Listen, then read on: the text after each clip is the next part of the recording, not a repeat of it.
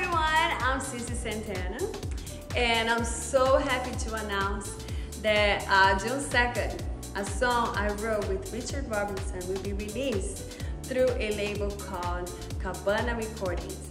And the song is going to be released exclusively on Traxsource.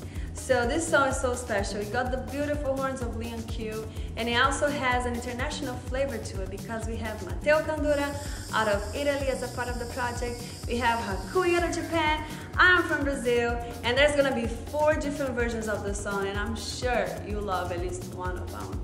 So, and I cannot forget about Justin Imperiale. He did a remix on it. It's also awesome. It sounds great.